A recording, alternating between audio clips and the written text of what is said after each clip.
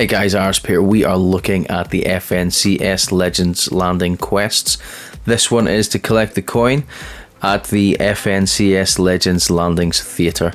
Now the room you're looking for in the entrance to get to where you need to find the coin is easy to find. It's a rather large opening, and on either side of the opening there are two of the large championship keys.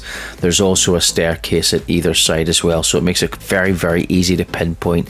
Also, if you have a look on the top right hand corner of my screen, you will see on the map itself the bit that you're looking for.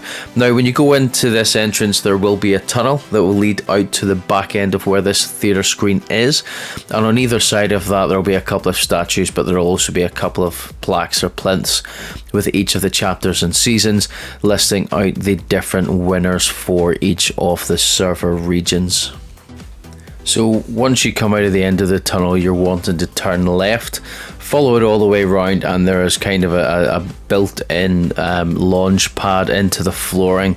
If you go onto that, you can deploy your glider at height and then just glide around to the far left hand side of that theatre screen. If you come in just right, you should be able to mantle onto one of the ledges higher up, so you're not actually having to start it from the ground, which makes it a bit easier and a little less time for actually getting that coin and completing this quest in itself.